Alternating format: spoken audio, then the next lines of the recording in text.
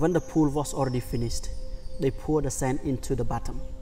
Because the sand, when it gets wet, it's strong. Then they piled the laterite stones layer by layer until it got high enough. After that, they constructed the sandstones on the top. While they were constructing the foundation, they sealed it with stucco or glue all angles and also on the top to make sure that the air cannot escape. Hindu people, they would drop a lot of treasures and sacrifice to make the foundation strong and sanctified, as well as to propitiate the gods. When the huge wave compresses to the foundation, that's like a big box, the water gets pressure, and the water molecule has emitted oxygen and hydrogen fly up into the box and cannot come out. When the atmosphere increases the heat, the air inside the box will get expanded and pushing the big box up high. This dynamic eventually makes the temple floating up on the water table steadily and structure. On the top, they have to make it good balance and symmetry. Otherwise, the temple will tilt and collapse. Lifting the big stones to construct on the top, they had to put the soil around the structure and making a slope. After that, they put the small logs in row so they could roll the stones on the logs, and they used the lever to pry pulley elephants to pull until they finish the whole structure. Then they clear the soil away and the temple emerged out from the ground. The last work was the decoration. The craftsmen have been trained how to carve, how to paint, and how to kill. The priests who made all the crucial decisions, like which part of the block to carve which scene of the story. Interestingly, there are nearly 2,000 Apsara dancer carvings found in Angkor Wat temple, wearing big ornaments, putting on a beautiful crown, and some got headdresses. Especially all of them are topless, that look voluptuous, adorn the temple every corner, comparably to the erotic celestial girls showing up their beauty in heaven. Even though most people know that the temple was built by humankind, but some local people still believe that the temple was built by gods or aliens, because the grandeur of the temple is impossible for humans to make it by hands. Since the discovery until now, Angkor Wat temple got restored for several times. After the French stripping the jungle and pioneering the way penetrate to the temple ruins.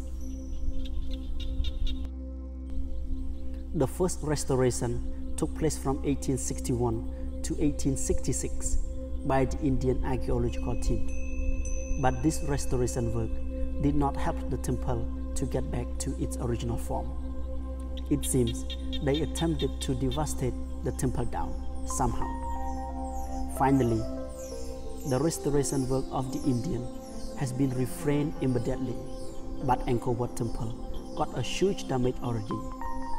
Utilizing the acidic liquids to clean Angkor Wat temple by the Indian conservational team, there was a big criticism and regretful when the people have seen all the damages on the pillars and on the wall bases in the temple that got cleaned by them.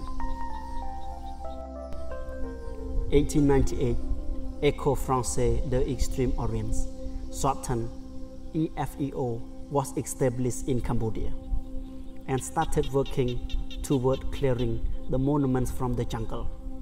About 10 years later, EFEO has assisted and cooperated with Archaeological Directorate of Cambodian government to consolidate the restoration and conservation project in Angkor. 1970 to 1980, the restoration and conservation work at Angkor came to a halt following the civil war in Cambodia. Despite having war, remarkably, the Khmer soldiers, they caused very little damage to the temples. In 1992, due to the consistent restoration and conservation efforts, Angkor has become the main tourist attraction in Cambodia and was proudly designated a World Heritage Site by UNESCO. And moreover, UNESCO has provided funds and technical expertise to consolidate the restoration plan of all the temples.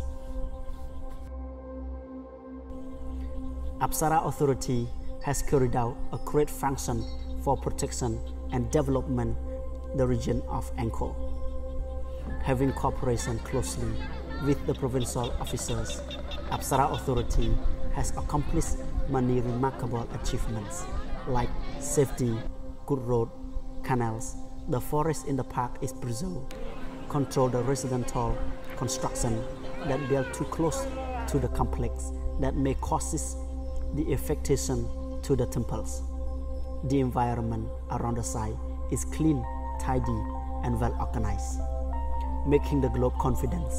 Some foreign countries with high technology aim to do the research and restore our monuments, such as Angkor Wat Temple has been being restored by German archaeologists, and they claim to do the restoration here until 20 years.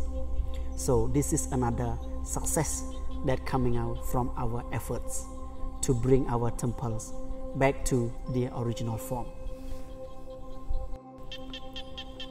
Before this, in the restoration efforts, Italian government has restored a part of the temple. French has restored a part of the West Bridge and the galleries. The Japanese also has restored a part on the same bridge and the libraries inside. According to the remnants that left from the past time, we can strongly make presumption that the great priests, Brahmins, and astrologists in those days, they knew about the universe. They knew about the future very well. Like Angkor Wat Temple, for example, on the top part, there are 3 levels that corresponds to the 3 different periods of the universe evolution. The period of creation, the period of preservation, and the period of destruction. The staircases up to the highest level, there are 12, and each one got 37 steps. They had designed them so steep, 67 degrees. They intended to show that the way up to heaven is challenging. And they also knew about the future. They will have many people come from different countries coming to visit their sacred temple. And those whom are required to pay respect going up the big step on the steep stair, they have to be careful, be humble, be pure, and kneeling to salute the gods.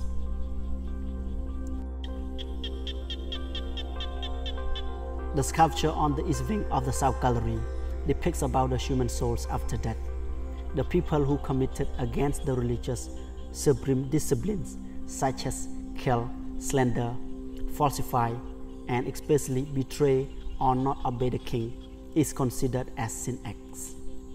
When they die, their souls will plunge into hell and get tortured for a long time.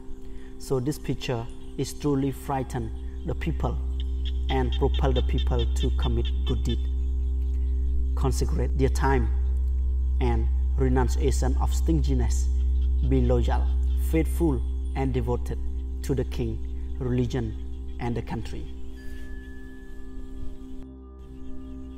The king in the past built the massive stone temple just to show his glory and to accommodate the gods.